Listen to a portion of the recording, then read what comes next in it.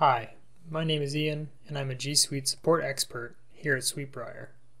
In today's video, I will be demonstrating how to create a group and add members. Now let's get started. To start, we will go to the admin panel by browsing to admin.google.com or by using the app launcher in the top right corner while logged into a Google app with an administrator account, then select Admin. First, we will go over creating a group. So to begin, we're going to go into groups. Here we see a list of all current groups, the email addresses for those groups, and the number of members in each one. Click Create Group near the top of the page. The first screen will be used to set the name of the group, a short description, email address, used to send emails to the group, and the group owner. When you have the information you want entered, click Next. On the next screen, you will set access and permissions for the group. First, we will cover the access types. Public is open to anyone in your organization. Depending on your settings, it can also be open to people outside of your organization. Groups with the public setting might get more spam messages. Team, use this setting for a specific internal department or team. Announcement only is used to broadcast information to a group. For example, use this setting for a group that receives company news. Restricted is used for a private group setting for employees who share private or sensitive information.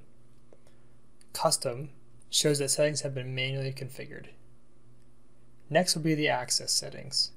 These settings form the basis of what people are allowed to do in the group. The external category includes anyone outside your organization. Under membership settings, there are 3 checkboxes that allow different permission levels to manage group members. The default setting for this is recommended. For the Who Can Join the Group setting, we get 3 options, and I will give a brief description of those. Anyone in the organization can ask is for people in the organization must ask and then be approved before they can join the group. Anyone in the organization can join means that people in the organization can add themselves to the group directly. And finally, only invited users, which means people can join the group only if they're invited. The toggle switch at the bottom would either allow or disallow members in the group from outside the organization. The final screen that will appear will give you shortcuts to add members to the group, see group details, or create a new group.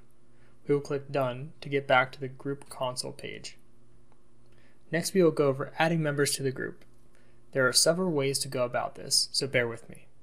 I won't go into a lot of depth for each method, but I will make you aware of the options.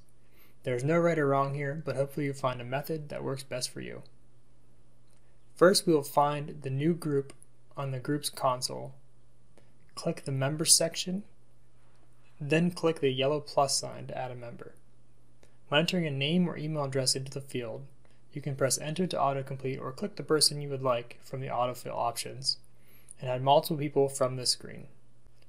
If you want to make your group include every user in the organization, we can click on Advanced in the bottom left of the pop-up window. If you select the checkbox here, all current and future users will be added to this group. Usually this is used for an all-staff group and is convenient for making company announcements. Click Add to Group when you are done adding members.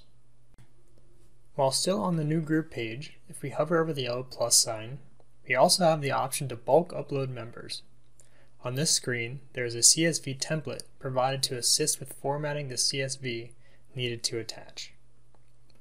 In the Groups console, we can also hover over the name of the group that you'd like to add users to, then click on Add Members to the right of the group name to have the same pop-up appear that we just saw with the first method.